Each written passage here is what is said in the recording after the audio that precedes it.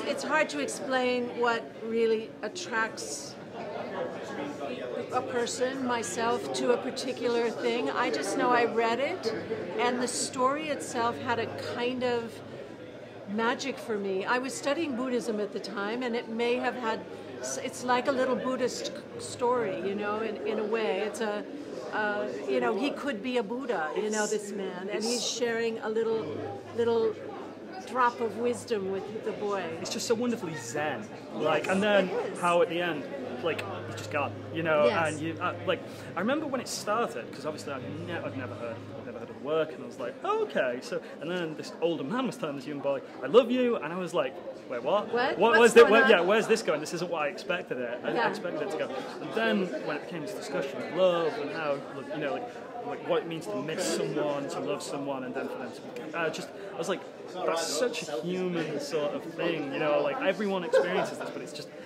I've never thought to put it into words like that, if that makes sense. Well, he's basically saying that love is a skill. It should not be taken for granted, and that we tend to take it for granted, and we tend also to think that love is something that exists outside of ourselves, that we try to acquire, whereas he's suggesting it might actually be the opposite, that it might exist inside of us, and that it's about giving it and not grabbing it and holding on to it, because if you do that, it can go away and take all of that feeling of love with it when it goes. Yes.